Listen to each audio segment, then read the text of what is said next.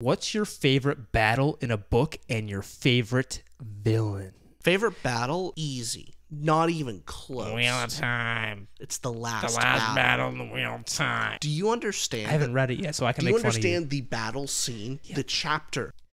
It's the length of Harry Potter. It's the first book. Is it really? Yes, it's longer than the first Harry Potter book. It's pretty epic. 200-page chapter. So that's your favorite battle. Who's your favorite villain? Andros Guile from Lightbringer. For me, I would say favorite villain, the Jackal from the Red Rising series. And favorite battle, are we counting duels?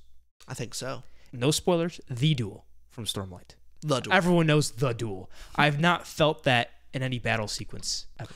If we're going to go duels, the duel from book 3 of The Wheel of Time. Okay, if we're going to go another duel, I'm going to say the duel from Sword of Kagan. That's a good one. Wasn't it?